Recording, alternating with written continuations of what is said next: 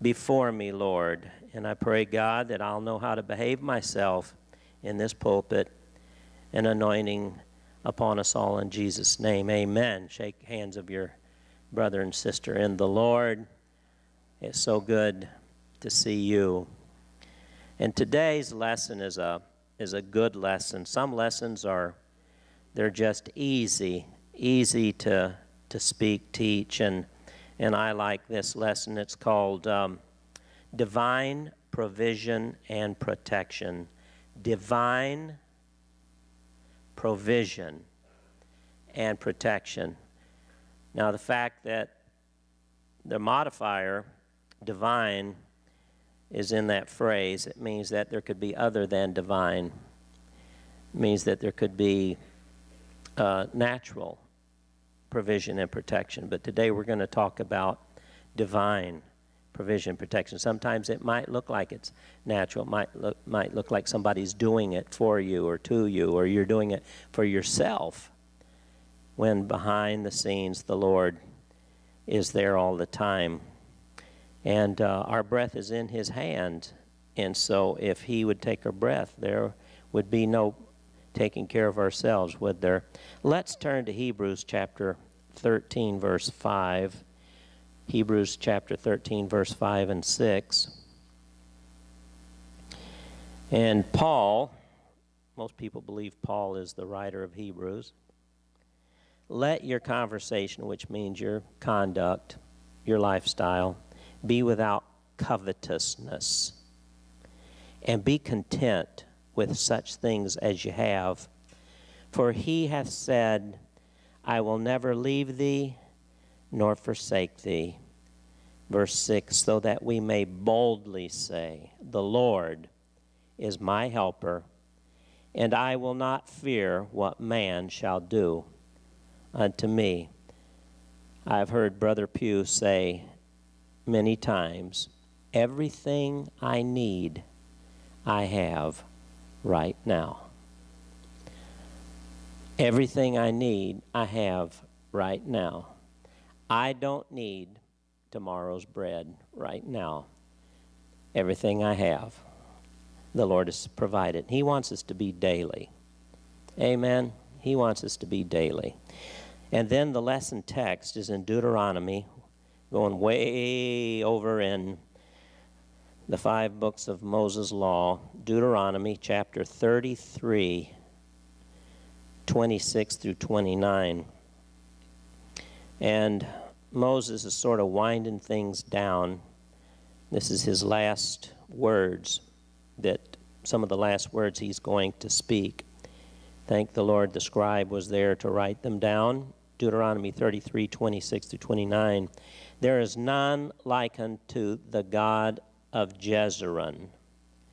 And Jezreel, I believe someone said, I haven't studied this out, I'll just take what they said, is that is Israel in its perfected state, in its future state, who rideth upon the heaven in thy help, and His excellency on the sky. The eternal God is thy refuge, and underneath are the everlasting arms. Don't we sing a song, something about everlasting arms? I think so. And He shall thrust out the enemy from before thee, and shall say, destroy them. Israel then shall dwell in safety alone. The foundation of Jacob shall be upon a land of corn and wine. Also his heavens shall drop down dew. Verse 29, happy art thou, O Israel, who is like unto thee, O people saved by the Lord, the shield of thy help, and who is the sword of thy excellency. And thine enemies shall be found liars unto thee, and thou shalt tread upon their high places. In Philippians, back over into the New Testament, in Philippians chapter 4, verses 18 and 19, Paul is saying, but I have all and abound. I am full, having received of Epaphroditus the things which were sent from you, an odor of sweet smell, a sacrifice acceptable, well-pleasing to God. And we quote this scripture, and this is a great scripture. But my God shall supply all your need according to his riches in glory by Christ Jesus. Paul was rounding up some support for some poor saints and poor churches, and a lot of the people of the Lord and a lot of the churches all got together and raised some money. They made themselves poorer to help people that were struggling. And so after they did that, after they gave away their supply they had, then Paul said, my God will supply all your need according to his riches and glory by Christ Jesus. Amen. And the focus thought, we can count on the support and strength of the Lord as we face the everyday battles of Christian life. Divine provision and protection. We have all, I'm sure, found ourselves falling upon hard times where we didn't have maybe 2 nickels to rub together. Maybe we didn't know where the next meal was coming from. We didn't know how we were going to pay that bill that's sitting on the table. Don't have next month's rent. And we turn to the Lord. And God is faithful, and he does provide, and he does protect. Now we're talking about provision just then, but then also protection. Every day we hear, we read about terrible things that are happening in the world and in our nation, and it's you're taking your life in your own hands when you get out on the highway or go into a store or into your workplace. Just such violence out there. And we need the angels of the Lord, and we have that good promise that the angels of the Lord will protect us. Thank God for that. Amen? There's people have alarms on their home. They have intruder detection and alarms, and they have theft protections on their vehicles and so forth. And some people have security service by Smith & Wesson, if you know what I'm saying. And so I read the sign. It says, no trespassing. Survivors will be prosecuted. So think about that. If you survive, you're going to court. In other words, you might not survive. But you know what? It's wonderful to have the Lord. We do what we could and we should, but it's wonderful to have the Lord and know that he does protect us. He watches over us and he fights for us. And we're going to read some stories and tell some stories in the Word today that are just so exciting to me. And we need that. But David declared in Psalm 103 and 2, I love Psalm 103. But verse 2 says, bless the Lord, O my soul, and forget not all his benefits. The Lord has so many benefits, and it's easy to forget them. But one benefit is that he provides for us. Another benefit is that he protects us. And this is not just for here and now, but it's for all of eternity. It has been all of our life since we were conceived. And well into eternity, way into the never-ending eternity, he has provision. He's made a way for us, and he's going to protect us, and he's going to keep us. And Jesus said, everybody you put in my hand, I haven't lost any of them. And so, thank God, he's a keeper. And we can think back of the wonderful things that God has done for us, filled us with the Holy Ghost, set us apart, given us healing for our bodies and for our minds and for our souls. And he's given us peace in the time of trouble, and he's given comfort in the time of sorrow, and he's kept us through the storms of life. And all of these become testimonies, and we don't want to forget these things. And so these testimonies give us the confidence and faith that as we go forward and face new things, that he's going to do it again and again and again. David is telling us today, don't forget these benefits as we go forward. And the Lord fights our battles. I've had battles. I know you've had battles of many, many different kinds. And I've had to call on the Lord, Jesus, this is too much for me. I'm helpless here, Lord, and it looks like the end is near for me. I need you to help me. And we know that Jesus will help us. He always does. And he gives us these stories in the book. I love the book. And this book has so many stories, and they're living stories, they're true stories. And if the Lord did it for them, he'll do it for us. And because he's faithful and he's dependable, I don't have to fear. You don't have to fear if the Lord's going to provide for you. You don't have to worry about if he's going to protect you, because you're his child. And I had the sweetest little mother, and I'm going to see her again someday, sooner than later. And my mom was so kind to me. She loved me. She was merciful. She was tender-hearted. She was a good listener. She was forgiving. And I didn't have to worry about earning that or doing things to cause her to do that. That was just the way she responded to me, and it was out of her character. That was who she was. And the Lord responds to us that way. It's out of his character. That's who he is, and that's just the way he is, and he's that way all the time. So it's a wonderful thing to know that, isn't that right? And he was that way to his people Israel, and he's that way to us. In Israel, I think for, say, a church or a group of people, let's say, well, we know Faith Apostolic family as good as we know any family, isn't that right? But we would have to really mess up and be a terrible church to be as bad as Israel was, you know, after the Lord delivered them. But God was still merciful, and he still delivered them, and it was back and forth a whole lot.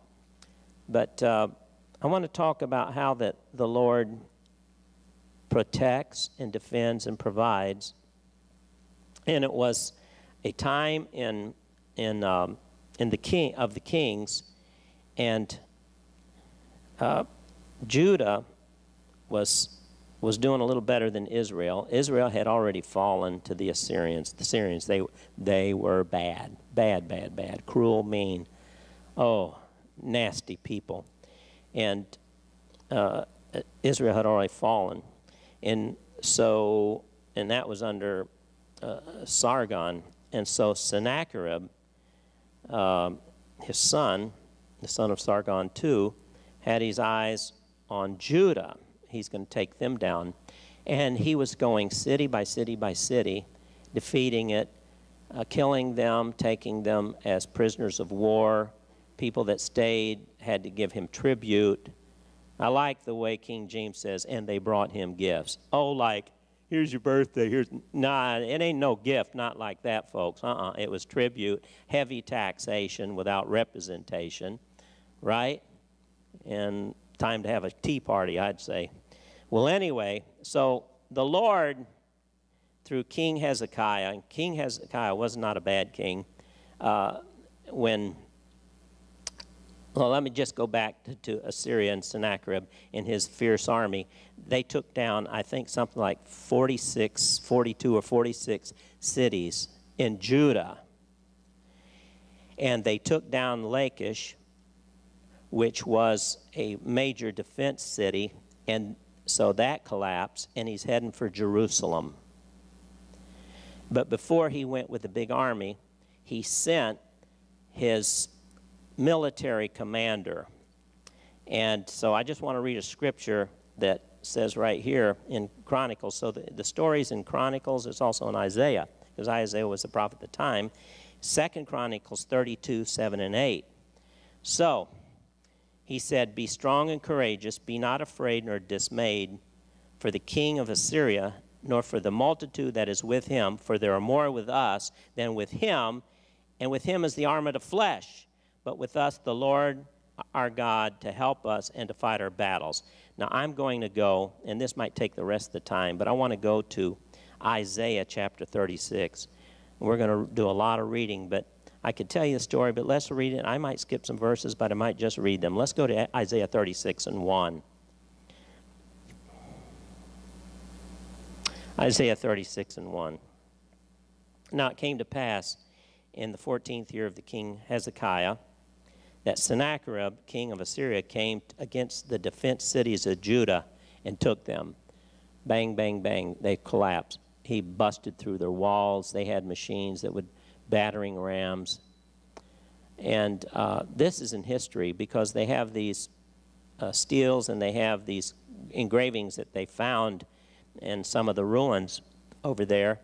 And they would have inscriptions and drawings in plaster of these military defeats. And it would show the Assyrian army and Sennacherib. It would show the Israelites, and they're all on their hands and knees begging for mercy. But they excavated in one of the ruins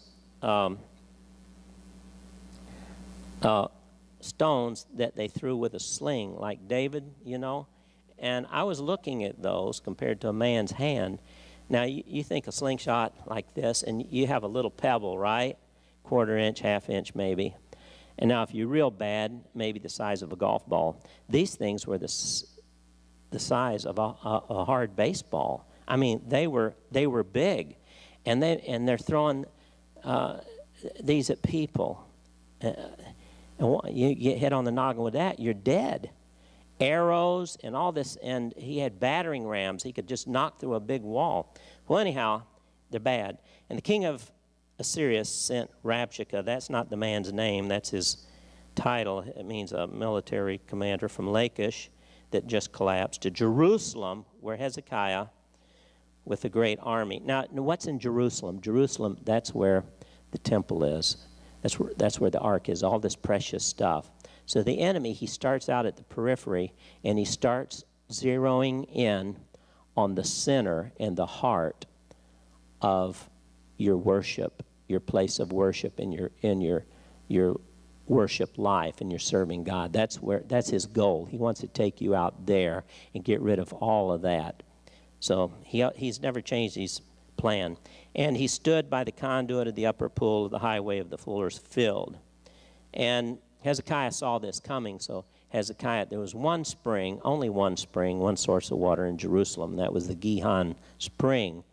And it was outside of the wall. So what he did, and he had pools, a couple pools, Pool of Siloam, where the blind man was healed, where Jesus ministered from.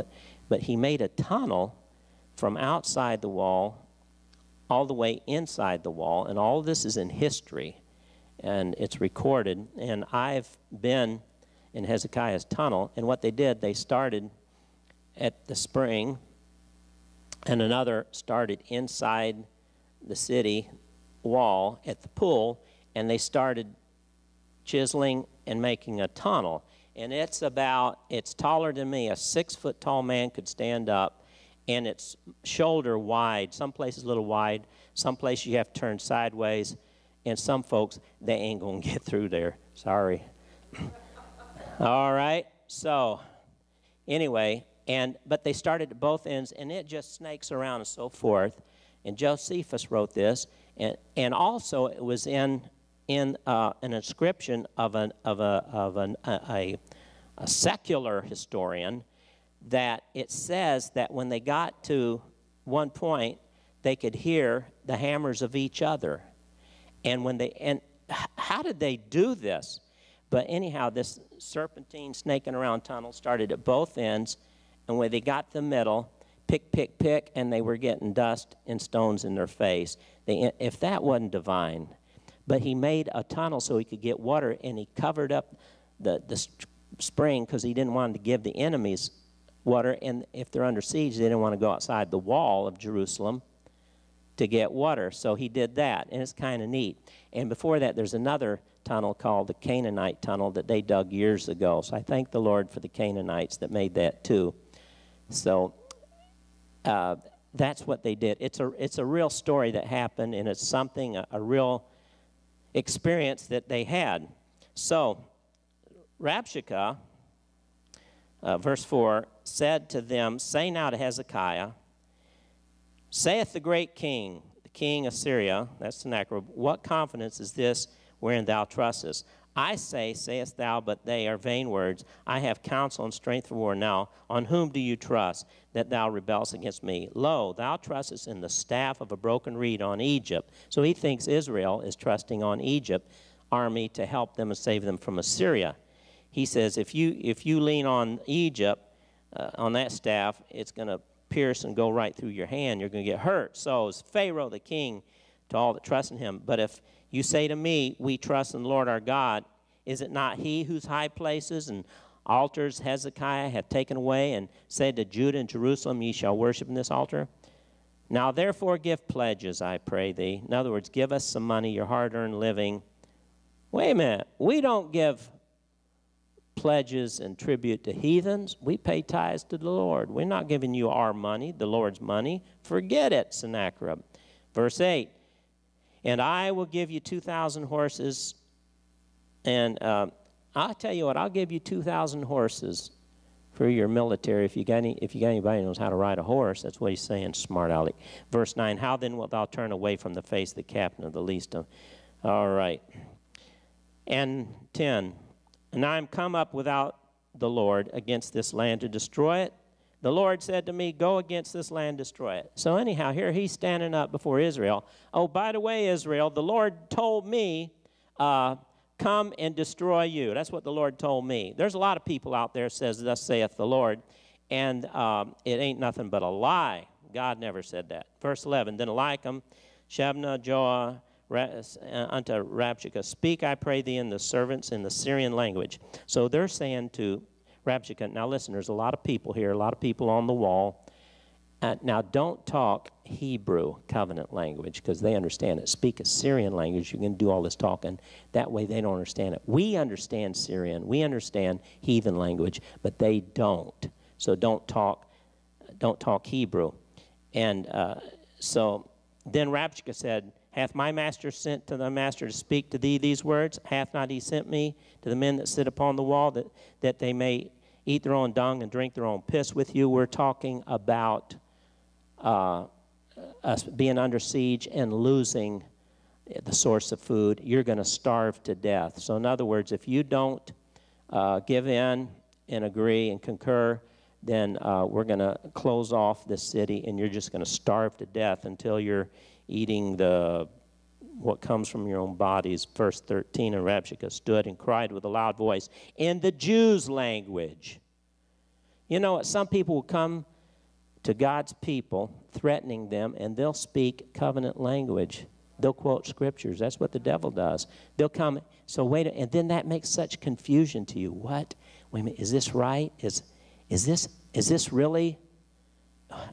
I'm so confused. Is this God? Is this of God? What should I do? Should we give in? And speaking in the Jews' language. 14, thus saith the king, let not Hezekiah deceive you. Don't let your leader fool you, because he will not be able to deliver you. Neither let Hezekiah make you trust in the Lord, saying, the Lord will surely deliver you. This city will not be delivered in the hand of king. Hearken not to Hezekiah, and saith unto the king of Assyria, make an agreement with us. Okay, let's go on. And verse 17, we're going to come and take away your land. We're going to take away everything from you. Now, don't listen to Hezekiah. Don't let him persuade you, saying, the Lord will deliver us. Let me ask you, Jews, has any of the gods of the nations delivered his land out of the hand of the king of Syria? Is there anybody who the Lord God, your Lord God, has delivered from me? No. Every one of them. Read the headlines. It's reality. It's in the news. It's the truth. Everyone's collapsed. So do you think God's going to spare you? Not a chance. It's not going to happen. And he starts naming places in Israel. Even Israel, your brothers in Israel, they collapsed, they fell. And verse 20, who among the gods of the lands have they delivered their land out of my hand, that the Lord should deliver Jerusalem out of my hand?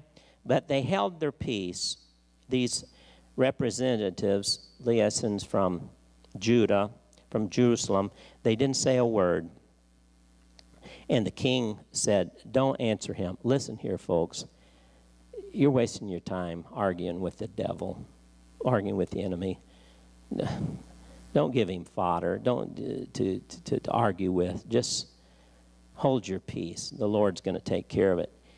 And so anyhow, they told this. They tore their clothes. They went to the king. Verse 37, it came to pass when Hezekiah heard it, he tore his clothes, covered himself with sackcloth, 37:1, and went to the house of the Lord. So we're talking about God's provision and protection. We're talking about a city fixing to be under siege, no food, be walls smashed through, people killed, hauled away prisoners of war. And so he went into the house of the Lord, and he had a letter, and he took it and he laid it out before the Lord. And he said, in verse 4, it may be the Lord will hear the words of Rabshakeh, whom the king of Syria's master hath sent to reproach the living God, will prove the words which the Lord thy God hath heard. And so they went and got Isaiah the prophet. And Isaiah 6, verse 6, Isaiah said to them, thus ye shall say to your master, thus saith the Lord, be not afraid of the words that thou hast heard, wherewith the servants, the king of Syria, have blasphemed me. Don't fear the words. Words, words are powerful. There are people, the old man, the old priest, Eli, a word killed him. There's people that's got a word, they've had a heart attack and died on the spot, raised their blood pressure, had a stroke. Words can hurt. Words can hurt, as well as sticks and stones. The Lord said, behold, in 7, I will send a blast upon him. He shall hear a rumor and return to his own land, and I will cause him to fall. This is important. I will cause him to fall by the sword in his own land. I'm going to make Sennacherib. He's going to hear a rumor. He's going to retreat. He's going to turn his back on you. He's heading back to Nineveh. He's going back to Syria. And he's going to fall by a sword in his own land. You ain't going to have to kill him.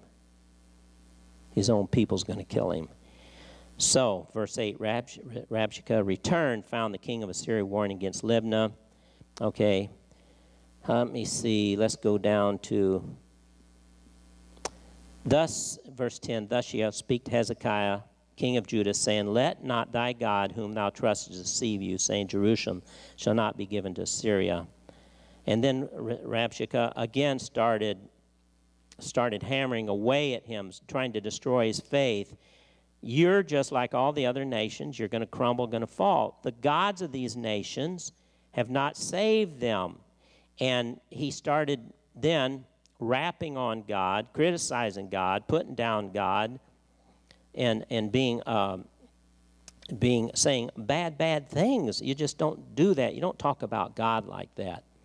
So, 14.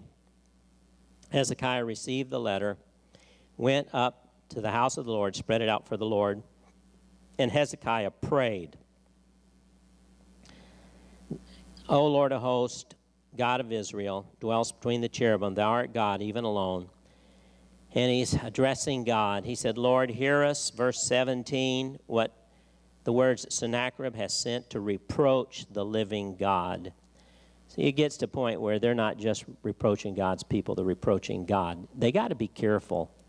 God can kill people that reproach his children and reproach him. Amen? So, it's true. Hezekiah saying, Lord, it's true. Kings of Assyria have laid waste all the nations. It's true. They've cast their gods in the fire. It's true. Now therefore, Lord, 20, save us from his hand.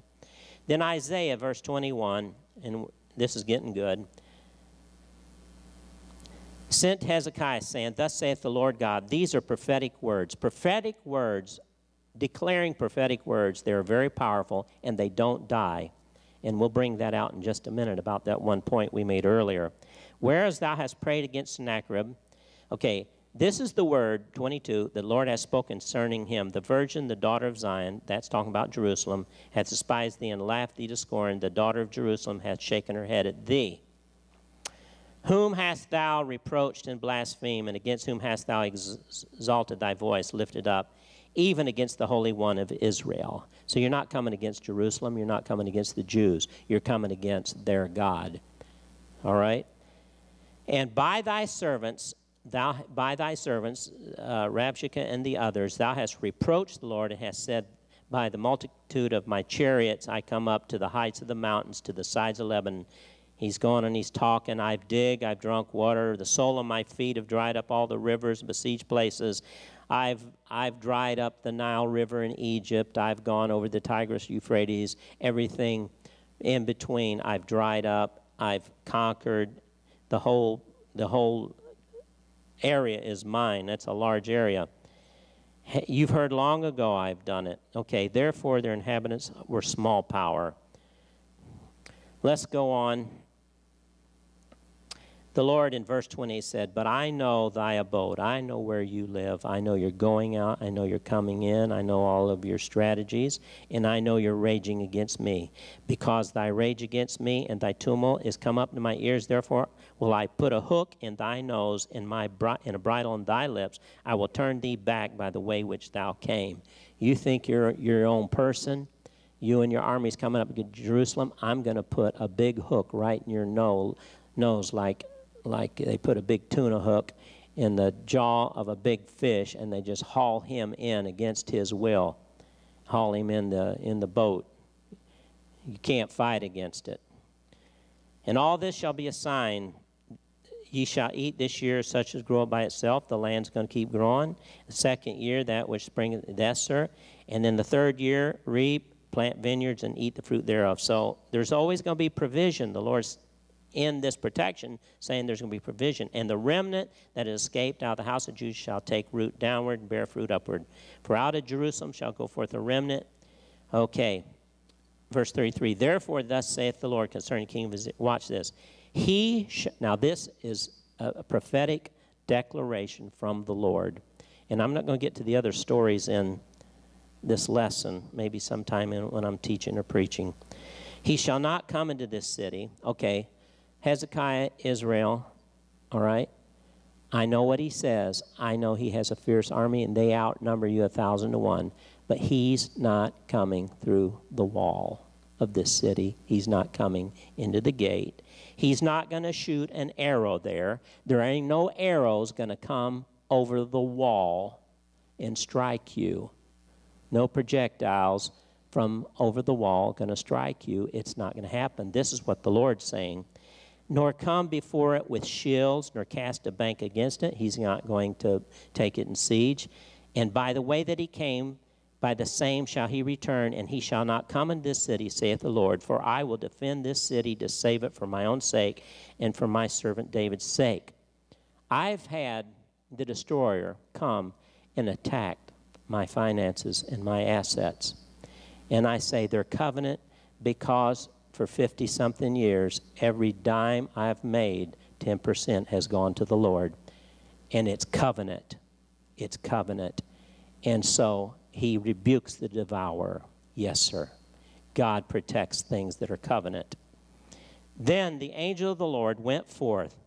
Oh, the angel. I'm not talking 1,000 angels, 100,000 angels. I'm talking an angel. Chapter 37, verse 36. Then the angel of the Lord went forth and smote in the camp of the Syrians 185,000. 185,000. One angel, one night. That pretty much decimated the Assyrian army. When the Israelites arose in the morning, behold, They looked out there. There were all dead corpses. Didn't have to lift a finger. And so Sennacherib, the king of Assyria, departed. Here's the king, and he went and returned, dwelt in Nineveh. Okay, remember the Lord said, by the way he came, he's going to turn around. So he's got this terrible defeat and an embarrassment in front of all the nation. He's putting his tail between his leg like a cowed down puppy. He's going back to his hometown, right? He's defeated. But remember what the Lord said? You're going to die by the sword in your own city. That's what the prophet said. Came to pass as he was worshiping in the house of Nisroch his god, that Adramelech and Sharezer his son smote him with a sword, and they escaped in the land of Ararat, and Esarhaddon his son reigned in his stead. The Bible says this, that the angel destroyed all those, and we know that they didn't. But before they killed them, they came, and the Lord said, they're not going to shoot an arrow into the city. Remember that? Didn't the Lord say they're not going to shoot an arrow? This is in history, Jewish historian Josephus, and also in the chronicles of Assyria that they dug up and found in Nineveh. There's also clay tablets that tell about this, why they lost the battle. Boy, they had to eat crow, the Assyrians. What happened was, and this is two accounts, mice. They're all camped around there getting drunk. They knew they had it in the bag that Israel couldn't stand against them. They had all their equipment. They're ready to blow through the walls, shoot arrows, sling stones. And history from two sources, Jewish and heathen sources, said while they were in camp, probably drunk and partying and so forth and out of their mind, that the Lord sent a huge swarm of mice. And while all their weaponry, their bows and arrows and their slings for slinging and their pouches and all this and the cords that the ropes that operate those machines, those battering rams, the mice, there were so many of them. There were millions, tens of millions of mice swarmed in there and chewed the gut bowstrings, and they couldn't eat.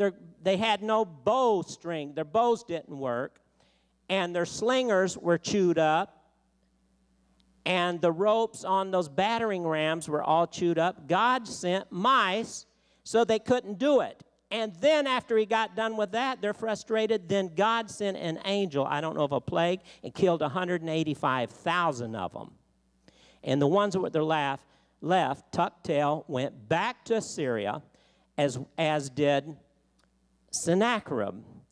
Now, okay, Isaiah the prophet, speaking by the Lord says, you're going to fall by the sword. Israel's not going to have to get their hands bloody over you. You're going back. And he went back. 5 years went by. Nothing happened. Oh, he's embarrassed. Egg on his face. He ain't got nothing to brag about. But he's just hanging out in Nineveh. 10 years went by. Yeah, I know what the Lord said. Look, I'm still here. Na. 15 years went by. 18 years went by. I'm still here. When the clock struck 20 years, God's word is enduring. And people might forget about it and think, God forgot. His judgments pass. It's not going to happen. One day, he's expecting nothing.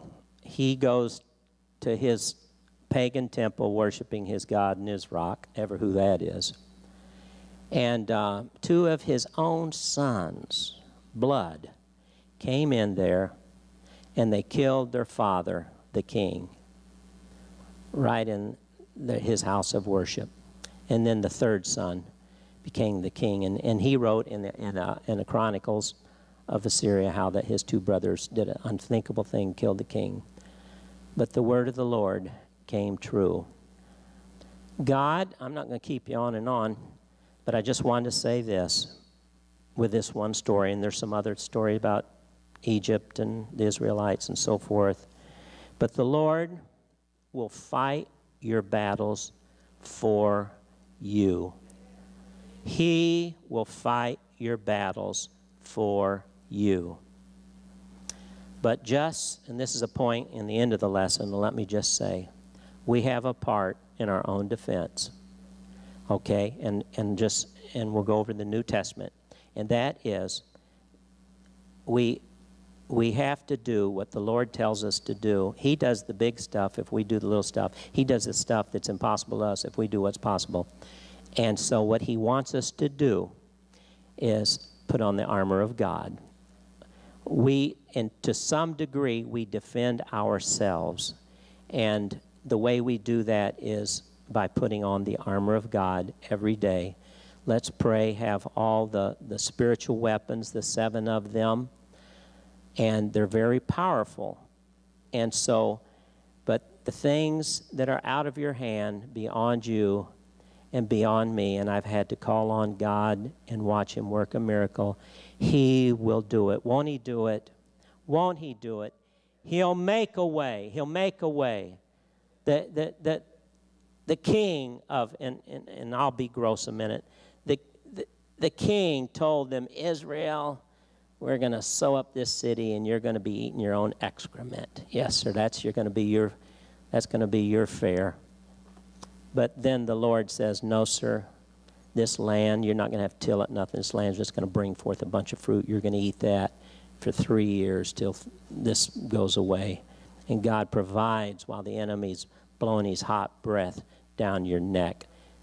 Amen. Let's stand. Thank you, Jesus. Thank you, Jesus. Thank you, Jesus. Thank you, Jesus. Sister Manning, I heard you did a great job Wednesday night. Would you pray, dismiss our lesson?